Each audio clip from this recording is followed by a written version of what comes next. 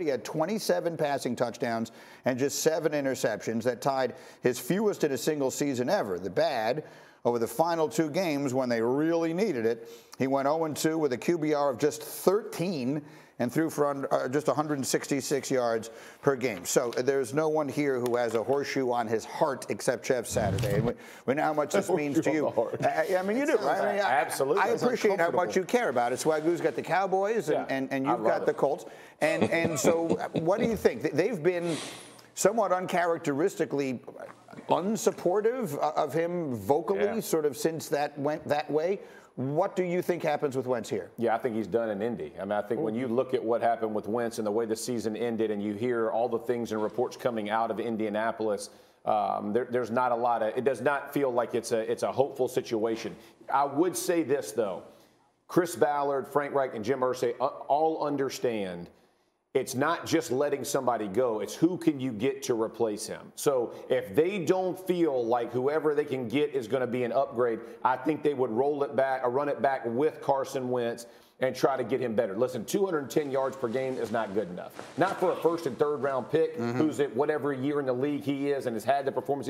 Like, you got to have more. And I think there's part of that he didn't meet expectations. The numbers themselves are good, but in the most important games, Tennessee Titans didn't play well at the end, right? So there's so many things that that go against what Wentz was trying to do.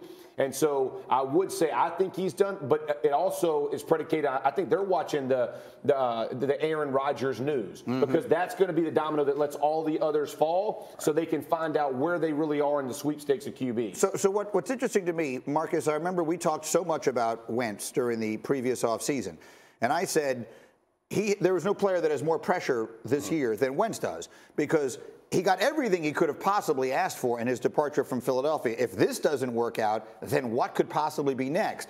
So, Marcus, if indeed it didn't work out and they want to move on from him, what's next for Carson Wentz? Bouncing around, and hopefully you can try to get lightning in a bottle. This feels real Sam Bradford to me. I don't know if y'all remember how Sam Bradford's career was going, but it was like all of this talent and expectation, and then it ends up faltering. Here, the problem with Carson Wentz, and I talked about it like you, G, talked about it before the season. Phillip Rivers was a couple plays away from going to the AFC Championship with the same football team. And they weren't as good on the ground as they were this year with Jonathan Taylor, obviously. So Carson Wentz actually hurt this team. And that is what Chris Ballard and Irsay and obviously Frank Reich is looking at, because Frank Reich pushed his chips in the middle of the table too to get Carson Wentz, thinking that would elevate this football team, and he did not perform well under pressure. I said it a while back, man.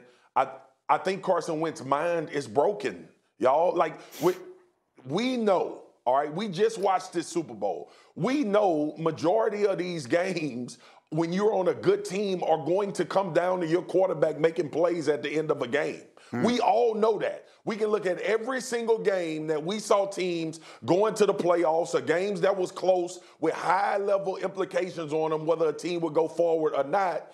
And it came down to their quarterback and their offense being able to push the ball downfield and make plays. None better than what we saw Matthew Stafford have to do in the Super Bowl. Carson Wentz has not delivered in those moments. That's right. And if you're a team that's Super Bowl contenders or you think you can win, he's not the guy to lead your team, because you know those circumstances and situations are going to come up. It's similar to what we talk about with Jimmy Garoppolo.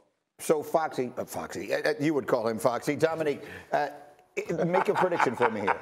If Carson Wentz is not on the Colts this coming season, is he a week 1 starter somewhere in the NFL? I absolutely think he'll be a week 1 starter, because he still has that one season that everyone is holding on to and everyone believes they can bring it out of him. I would disagree with Swagoo on one thing, and he kind of saying that Carson Wentz is broken. I think that to Swagoo's point, he said he hasn't come through in those situations. It's even worse than that.